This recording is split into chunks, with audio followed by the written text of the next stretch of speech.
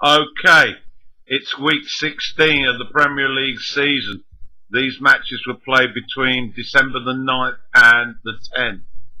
And the early matches at the London Stadium with Chelsea in good form and David Moyes looking for his first win. And they were much improved in their stern effort last week at the Etihad. And the Hammers continued that renewed belief and were rewarded when Arnautovic beat Courtois from 10 yards after a sweet, neat passing move. 1-0 West Ham. That was inside 5 minutes. Thereafter, Chelsea started to control possession, and the Hammers were limited to occasional quick counters. Their defence, however, was resolute, and Adrian was looking sharp, retaining his place, with Hart looking on from the dugout.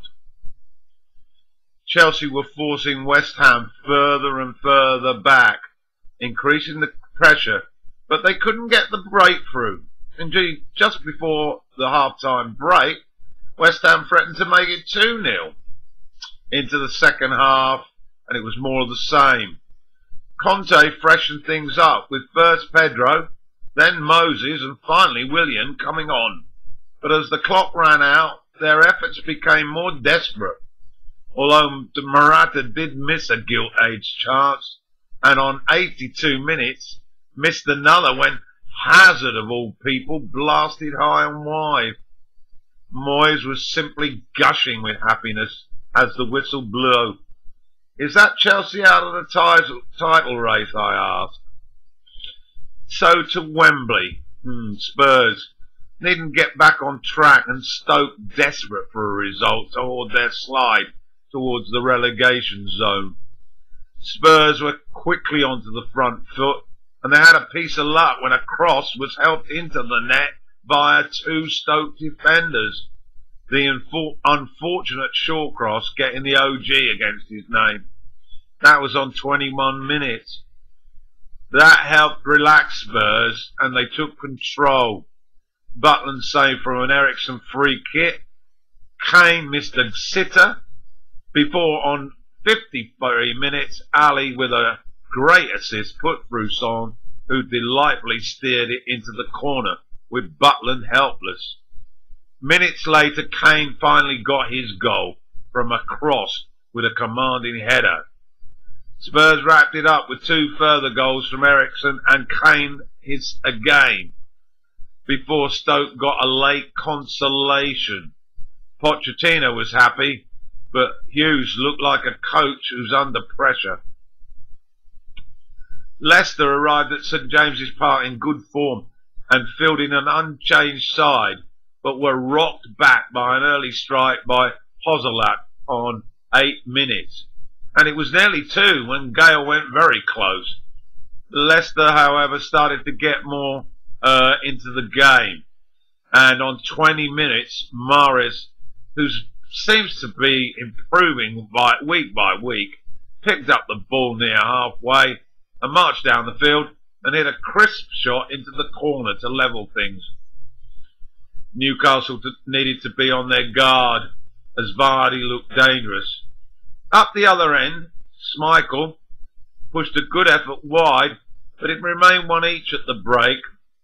The second half period opened very quietly, but on the hour it was lit up when Gray whacked the ball after a sublime layup by Al Brighton. But Newcastle, roared on by the partisan crowd, got a scruffy equaliser through Gale via a deflection.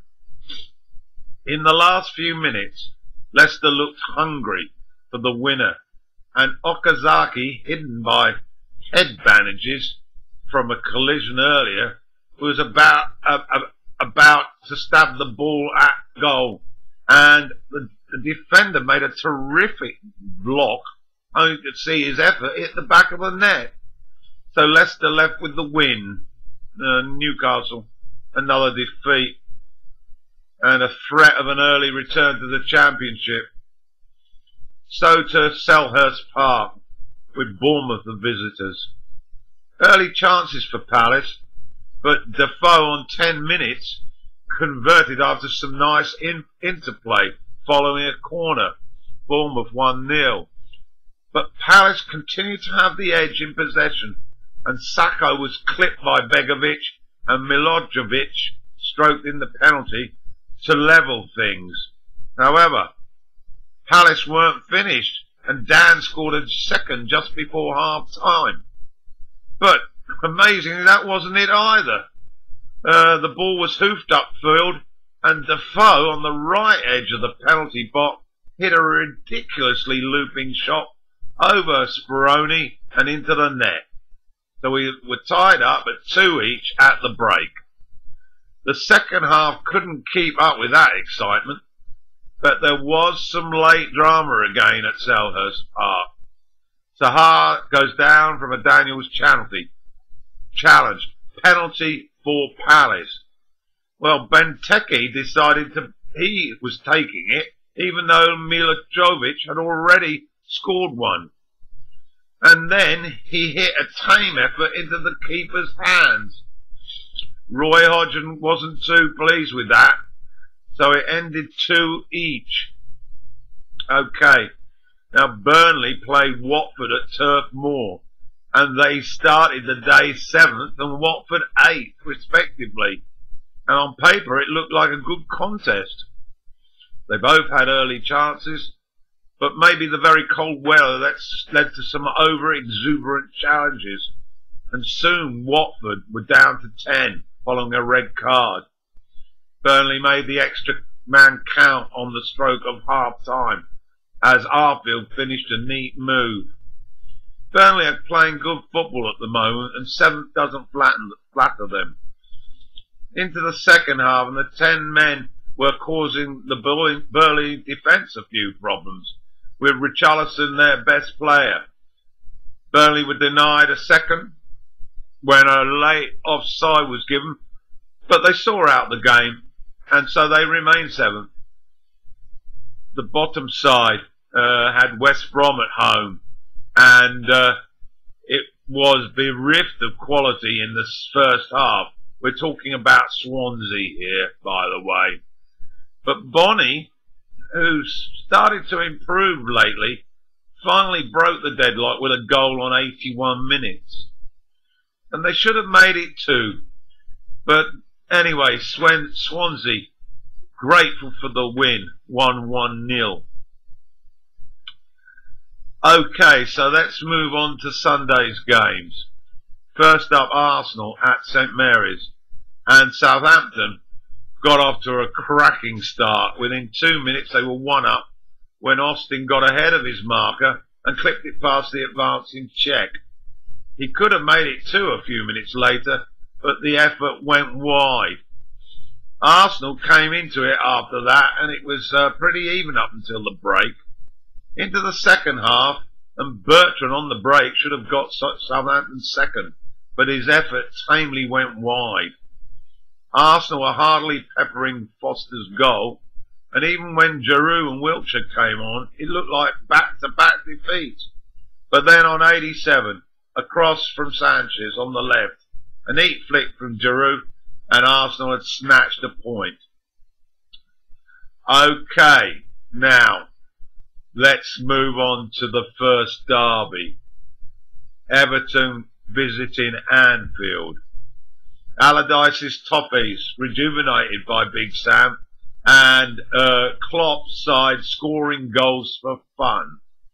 Well, the home side totally dominated possession in the first half, even with Firmino and Coutinho warming the bench.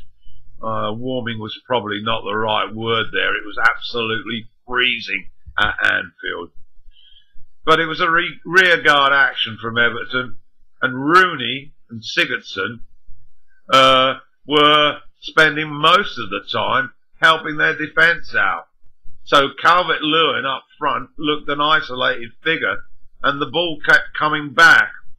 Henderson was controlling the midfield, but to be honest, Pickford didn't have to rescue Everton, as they lacked a cutting-edge Liverpool. So it was up to that man Salah to provide the inspiration, which he did, swivelling in from the right wing and launching a fierce strike, curled round Williams and into Pickford's net. So Liverpool 1-up. The second half followed the same pattern, but with Schneiderlin and Lennon on, Everton's sporadic breaks were becoming a little bit more frequent. Liverpool again lacked that final pass, and eventually Salah was withdrawn and replaced by Firmino. It looked like Liverpool would get home with a 1-0, but then out of the blue, Everton, a punt forward into Liverpool's half, Calvert-Lewin chases for the ball with Lovren, a gentle nudge from the Liverpool defender, and Lewin tumbles over in the box, and the ref points to the spot. Klopp went ballistic on the touchline, and who else? Wayne Rooney steps up and blasts the ball down the middle, and it's 1 each. Rooney just loves scoring at Anfield. Well, with 90% of Anfield seething, the game ended 1 each, and Klopp spent a large chunk of time remonstrating with the ref after the final whistle. Okay, let's now move on to the game of the week. The clash at Old Trafford between 1 and 2 in the league. Man City arriving, and they had just suffered a loss, albeit a meaningless one, in the Ukraine. There was a high expectation of a classic encounter. Guardiola left Aguero on the bench.